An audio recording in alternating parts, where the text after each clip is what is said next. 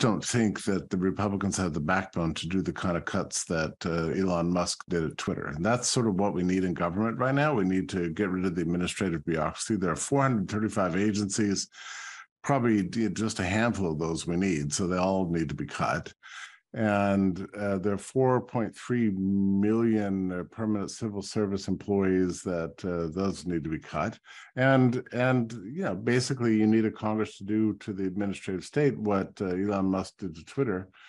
But because they face no economic necessity to do that, it's going to take real bravery. And they don't seem to have that, unfortunately. Yeah, well, there's no payoff to politicians for cutting spending. So, I just don't know. I mean, they always promise a good game, and I've seen this again and again, but I would have to wait and see. Now, of course, none of these budgets that they pass will be signed by Biden. And then that leads to, the great budget standoff and the budget, then the government shutdowns once it's not passed. And the debt increases are not approved. And then the Republicans, then it becomes a war of words. So I'm afraid we're looking at that at least 2 more years of gridlock. I don't know how much worse it has to get in this country before the Republican Party wakes up and starts giving a clear message, and before the American people realize that we desperately need change. I think part of the problem is that people are just demoralized right now. I mean, there was a great optimism going into Tuesday. It didn't materialized for the reasons I think I mentioned. But what that does is it causes people to just kind of give up. And that's exactly, in a sense, what, I guess, for lack of a better term, they want you to do. They want you to give up and be demoralized. But right now, we're in a very strange situation in this country where we've got an elite class of rulers at all levels, public sector, private sector, nonprofits, that are really lording it over the rest of us and driving the economy into the ground. And it's killing living standards in America. I mean, we're seeing continual declines in real income. And people are digging into throwing their credit cards around wildly. I mean, the credit card debt is ballooning, even though credit card interest rates are running 17%. Before Powell's done, they're going to be 25%. So people are going to be stuck with these very high debts. That's a looming problem. You can't just forgive that debt, or maybe you can. But I'm just not seeing a lot of hope out there in the economic realm. I'm pretty sure Powell. Now, this has been a little bit of a surprise. When he started increasing the federal funds rate, I thought it was just purely cosmetic, that it wasn't really going to happen, that the Fed was pretty dedicated to avoiding recession, at all costs, as they have been for the better part of 40 years. But I think that I was wrong about that. I think Powell is serious about this. He's been convinced, and I think probably rightly, that we need to get interest rates in a positive territory in real terms, which is to say, he's got to get the federal funds rate above the inflation rate, which, depending on how you measure it, I think the Fed prefers the PCE ratio, which is a personal consumption expenditure, which is running about 6%, 40-year high. Right now, interest rates are approaching, 4%, something like that. So we've got at least 2 or 3 more 75% basis points of upward movement, which will get us to the spring and summer. But it may have to be higher than that. And also that depends on the idea that the current rate of inflation stabilizes rather than gets worse, which we don't have any assurances of that either. Mm-hmm. So I'm pretty sure Powell's dedicated to this current mission. Like, he believes he's not going to get inflation under control until he can obtain positive interest rates, what he calls the terminal rate. And even if that involves bringing about, a really deep recession, they're pretty committed to this. Powell seems like a very angry man right now. $6.3 trillion that was unleashed over the last 30 months is anywhere endemic in the economy. We're nowhere near done with it. And I'm sorry, the 7.7 is just nothing to write home about. The other thing is that, don't forget that, the month-to-month increases in July were 0, and that made Biden really happy. And then that trend reversed. So month over month, we're the same place we were last month, no change, which is 0.4 So the year-over-year averages are just being dragged down by a summer slowdown, but I don't think it really represents anything substantial. Why the stock markets are moving? Well, you know, it's a little bit like if you've ever played the slots at Vegas. What happens is you put in $100 and it goes down to 90, it goes down to 80, goes down to 70, then it goes up $10 and you start getting optimistic. So you still feed your money in. I'm afraid that's where we are with the stock markets right now. It's been down, down, down, up, up, down, down, down, down, up, up. And I think there's some sense of relief that the elections are over, and people with nowhere else to put their money right now are throwing it into stocks. We'll see how long that lasts. I mean, it could correct downwards and really not amount to much. But I mean, investors don't have any real choice at this point. The only, I would say, yeah, I think this is a good time to be in real stuff, like real estate. That seems to be let's talk about that. Well, maybe, yeah. and not commercial or residential real estate, but it's just straight up land. I mean, that seems like the one of the best deals going out there right now, and that's where all the big bucks are headed. The business conditions seem too weak right now, and I tell you, there's somebody else too. You're seeing within financials a dramatic shift away from all the high performers during the lockdown pandemic period are now being creamed, and the stuff that's really booming is the commodities, the retail sector and hospitality and traditional kind of real work sort of stuff. I mean, that's where the action is in the economy right now.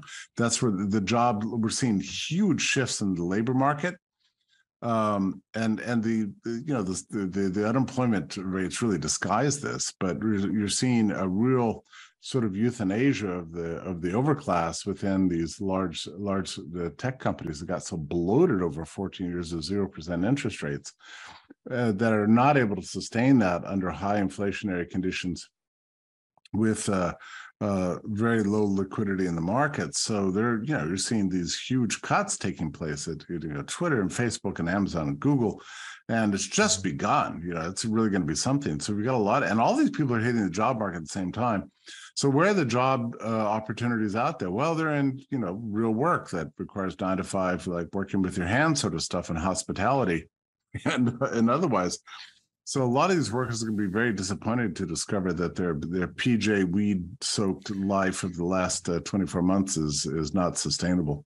The U3 numbers are really pretty much useless, and we discovered this because they only measure people who are on the job market, and in times of labor shortages, those are going to be very, very low. But if you want to look at what's really going on, check out labor participation rates and worker population ratios.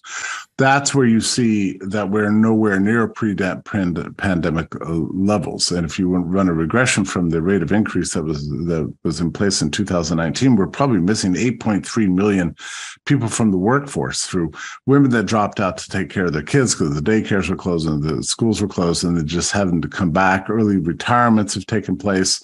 A lot of people have just moved home and forgotten about jobs. It's a work ethic problem, but just people are just not returned to work yet after the disaster of 2020 and make a contribution are going to be doing just fine. Right? I mean, those people are doing just fine. So, which I hope that includes your listeners. So they're going to be okay. But the problems are going to exist among those class of people that thought they could earn 6 figures by just tricking their mouse their boss by buying mouse jigglers from Amazon and lighting up the Slack button that says I'm busy. That's not going to work anymore. Yes. 18 months that they have forestalled doing anything about. They've invested a lot of capital for a long time because they didn't want to pass on the cost to consumers. They don't know where that magic point is where their high prices actually reduce demand to the point that they start hitting revenue. But we're really probably reaching the end of that point. And then when that arrives, you've got real problems. Actually, you're already starting to see this. So you're starting to see dramatic cost reduction, starting with the labor force. But if that doesn't work, what happens next, especially when you're starting to see dramatic, not real wages increases, but real, what's called, wage push inflation, is taking place. So you get more, rising wages at a lower real wages, but rising in nominal terms. And then that goes out and, it turns into hot money on the street, which only feeds more inflationary expectations. And then you've got the cost pool factor happening with businesses. So you've got really embeddedness to this inflation right now. So I'm not too optimistic that we're going to continue to see this softening trend. The other thing we need to remember is that, the Fed's target rate of inflation is 2%, but that we're never going back to 2019 prices. And this is the tragedy of the whole thing. I mean, for a long time, people thought, oh, well, this is just a temporary glitch. We're going to go back to normal in no time. Well, that's just not going to happen. I mean, we are right now where we're going to be for forever. I was running some numbers this morning. I'm just kind of taking a broad look at this. Since 1980, if you wanted to have a dollar in 1980, you did nothing but hold on to it. It's now worth 25 cents. So, over the 40-year period, we've seen a devastating devaluation take place in dollars. And a lot of that has happened over the last 2 years. So okay. There's not going to be any going back. Plus, I really don't see this inflation going away or getting anywhere near that 2% target anytime in the next 12 months. Yeah. And then right beneath it is like, there's the dollar's weak. Well, which is it, right? It's unfortunate that people get very confused. I guess it depends if you travel a lot or not, but yes, go on. Well, but even then, what's interesting is it means that the dollar is strong relative to other currencies. Mm-hmm. But that doesn't mean that, let's just take something like the euro or some other obscure, the pound or whatever. Still, traveling to London today as versus 5 years ago is going to be vastly more expensive because the dollar is weaker in terms of all goods and services all over the world. It's just that the exchange rate between the dollar and these other currencies makes the dollar look relatively strong.